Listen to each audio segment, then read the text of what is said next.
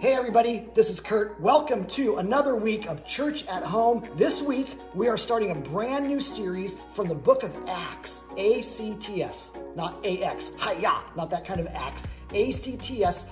We're looking at the Holy Spirit and the role the Holy Spirit plays in our lives. It's gonna be amazing. You're gonna learn a ton. We're calling it Power Up. We're so glad you're here. Speaking of Power Up, I'm about to power up my blender. Start a brand new homemade smoothie. You know what I'm talking about. You know what I'm talking about. Power Up, homemade smoothie, Holy Spirit. Let's do this thing. We're glad you're here. Power up, baby. Power up. Power up.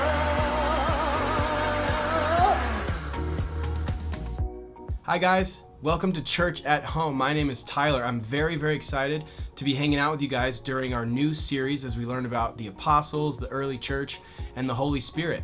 I'm working at home, as a lot of people are, and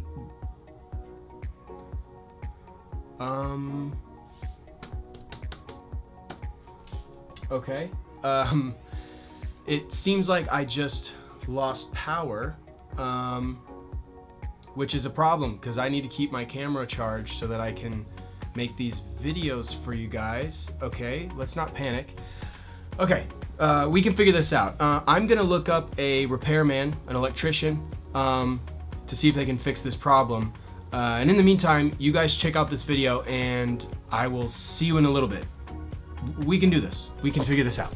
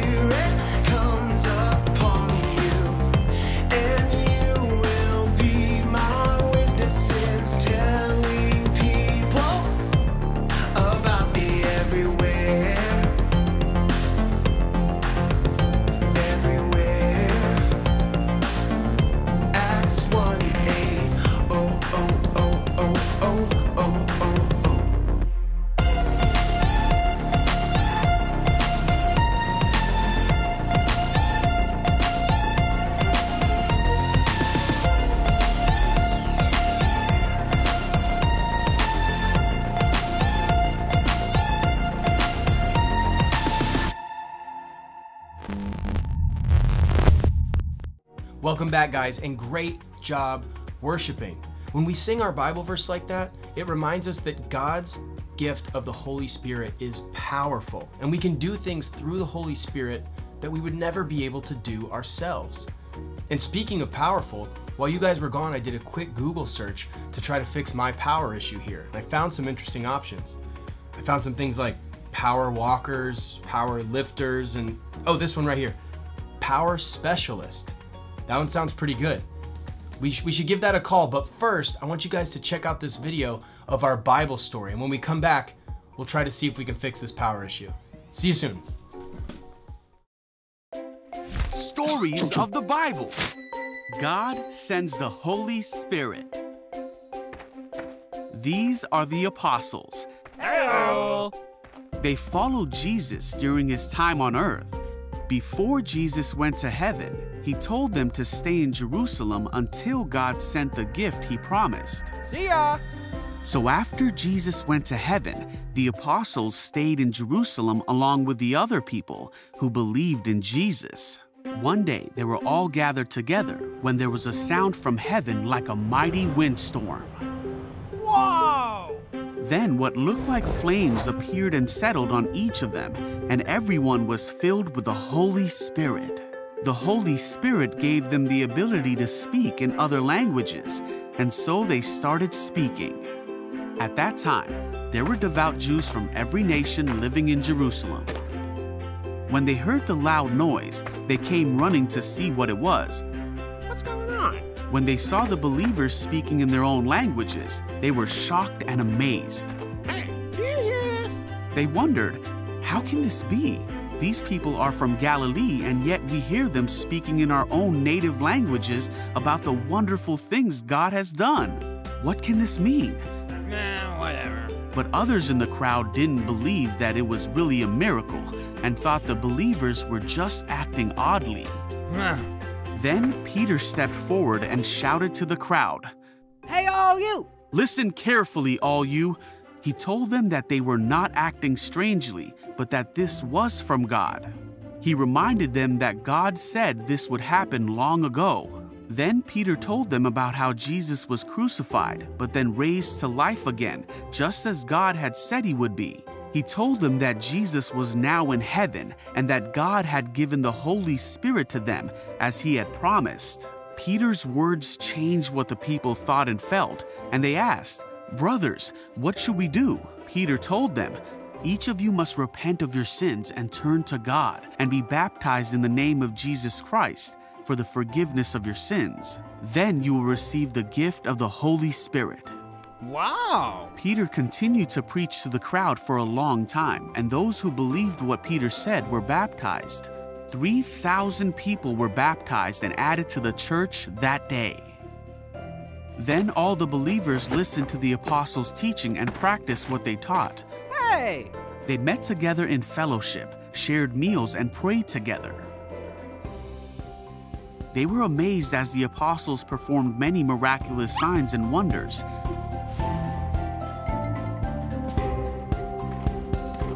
All the believers met together in one place and shared everything they had. Here you go. Take this. Ah, thank you. They helped those in need, Here, this is for you. Thank you. worshiped together at the temple every day, met in homes for the Lord's Supper, and shared their meals with great joy, all while praising God and enjoying each other. And each day, God added to their fellowship those who were being saved. Wow, what an incredible story. Can you guys imagine at Pentecost actually seeing fire come down? That would just be incredible. What an awesome example of how powerful the Holy Spirit is. And don't forget, when we believe in Jesus and ask God to forgive our sins, we have access to that power as well. The Holy Spirit is our helper. Okay guys, I'm gonna give my friend Greg a call. He's a great handyman. I'm gonna see if he can help me out with this power issue because I gotta get my power back on. My phone's about to die, nothing's working. So let's see if Greg can help us out. Tyler, hey, how's it going, man? Hey Greg, how are you? Doing good. Just a day off. I'm watching some YouTube tutorials on how to put in light bulbs. Oh, that's awesome. Stuff. Yeah. What's going on? Oh yeah, not much. Just I needed some help, so I wanted to give you a call. I was sitting here at my desk, and all of a sudden my power went out. Your power? Yeah. Hold on, Ty. Okay. You didn't tell me this was a power issue. Oh, yeah. Are you okay? No, I'm fine. I'm just... didn't think I'd be working today. All right, we're here. Oh. What can I do for you? So, Wow. whole power outage, are we talking whole house, the grid's gone? Yeah, I think for the most part, everything in the I mean, the lights shut off, my desk shut off, everything, so. Okay. Hold on 1 second. I'm checking my apparatus right here. So it looks, I'm looking at your grid right now, which isn't too far from me. The whole thing's out. Oh, wow. So what you're going to need to do, you're going to need to go down to the fuse box, remove the fuse that's blown, and replace it with a new one. Once that happens, you'll be back up to full strength. We're going to get you up and running. Oh, awesome. So I just replace the fuse and then everything will go back. It's going to boost you right back. Awesome. Okay, great. Yeah, That's so- simple enough. Perfect. And then just jump over to my website. You know what it is. Yeah. And then it's 3 easy payments, $89.95. Oh, yeah, cool. Anyway, thanks, Greg. You go. So, I'm gonna run down to the fuse box and see if I can fix this issue that Greg just helped us out with. And in the meantime, you guys check out this video. Hi, I'm Greg, professional power hunter, and this is Power Up, the only show where we go hunting for power all over the globe. So come alongside me, my cameraman Dan, as we go on the hunt for power. Let's power up, let's go.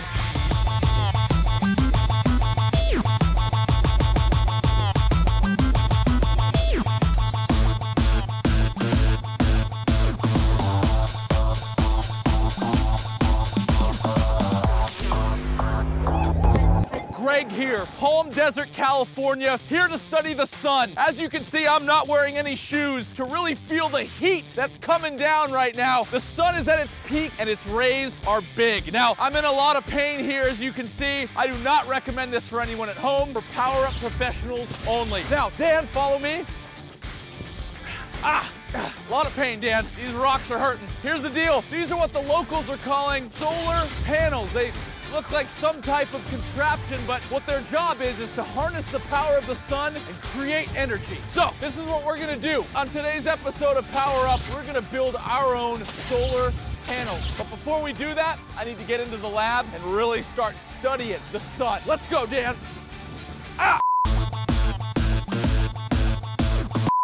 All right, so we're out here studying the sun. Lots of great observations being made. Now, the experts say that the sun has enough raw energy to cook an entire egg. Now, it wasn't until now that I believe them. You don't really realize how much energy the sun has until you're sitting in a chair, letting it hit you the whole day.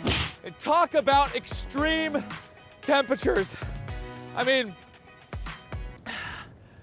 I feel like I'm ready almost to pass out. Whoa, Greg, are you okay? No, Oh, that was a close call. Thanks, Dan. You know, the more I study the sun, the more I'm amazed with its power. You really gotta be careful out here. I almost just lost it to heat exhaustion. But I'm back and I'm feeling good. Now here's a good study. According to Wikipedia, the sun is 92.4 million miles away. And even at that distance, it's still strong enough to generate power off of these solar panels. Now, I know this is hard to imagine, but the sun has enough power to melt an ice bridge 2 miles wide and 1 mile thick, extending the entire way from the Earth to the sun in 1 second. Think about that. The sun contains that much power. That's a 92 million mile ice bridge that can vanish in 1 second. That's more power than I can imagine. Can you Is there believe that? anything that's more powerful than the sun? You know what, Dan? There is. There's one thing. Did you know that the Holy Spirit has an infinite amount of power? Yeah, the sun's amazing and it contains a lot of power, but it's nothing compared to the power of the Holy Spirit. The Holy Spirit is that one cool friend who's always there for you, lifts you up when you've fallen, and tells you that's gonna be all right. Now, because of the Holy Spirit, we can do much more than we could ever imagine. So you might be saying, Greg, that sounds great, but where does the Holy Spirit come from? The Holy Spirit comes from up there. You know, God in heaven. He gave us the Holy Spirit. And that very first time that happened was on the day of Pentecost. When the Holy Spirit entered the believers' hearts, they were able to do amazing things, like super cool next level stuff. Now, fire appeared on their heads. They began to speak in other languages. Imagine actual real fire, like being able to roast marshmallows on fire. And the languages they were speaking were languages from all over the world. This awesome thing God did helped spread the gospel. When other people around saw this happen, they realized it had to be from God because there was no way they could speak in other languages by their own power. So when Peter was filled with the Holy Spirit, he then had the courage to tell people about Jesus' love for them. The apostles continued to tell others about the good news of Jesus because the Holy Spirit made them feel brave enough to do so. The crazy thing to think about is that over 2,000 years later, we could be filled with the same Holy Spirit. Talk about getting power from the ultimate source. Whenever I'm feeling sad, scared, angry, or alone, I feel better knowing that the Holy Spirit has my back. So does everyone have the power of the Holy Spirit?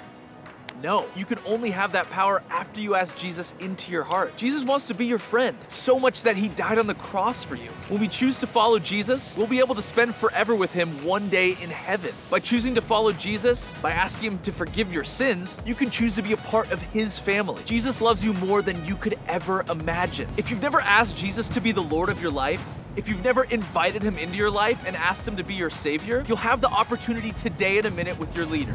Remember, Jesus loves you so much and is ready to be a part of your life and for you to belong to his family. When we're a part of his family, the Holy Spirit will give us power to do so much. And I love power. You know, all this talk about power is making me hungry. Dan, I got the perfect thing. Let's go. To the van. Dan, we got little time. So we got our official power-up cables here, and now's the time to put our homemade solar panel to the test. Here we go. Time to cook you some lunch, Dan. We're gonna hook up our cables directly to the solar panel. Boom and boom. Now, we gotta transfer all that energy over to our cooking pan. Hook up the other side of the cables, boom and boom. There we go. Step 3, we got our trusty eggs. We're cooking you eggs for lunch, Dan. Right there, bam, and we crack that right in there. Now, we have it all set in motion. Now we're gonna let the sun do its job. There it is, its highest temperature, highest heat. It's booming down onto the solar panel. Transfer all that energy into the cables, through the cables, whoa, and onto the pan. We got an egg. It already cooked, Dan. Look at that. A perfectly cooked egg, just like we imagined. The solar panel worked. Now we just gotta eat that egg, Dan. Let's give some to you. No, Greg, that's gross. I'm vegan. No. You don't eat eggs? No eggs. We'll give it to the crow. We'll feed it to the crows later. But hey, that does it for us on this episode of Power Up. Remember, God is more powerful than the sun. And with the Holy Spirit in your hearts, you can do more than you could ever imagine. I'm Greg. We'll see you on the next episode of Power Up. Let's go, Dan.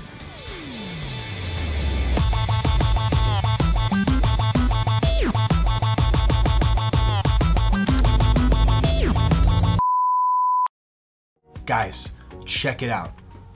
The power's back on. Greg was totally right. It was just a fuse box issue.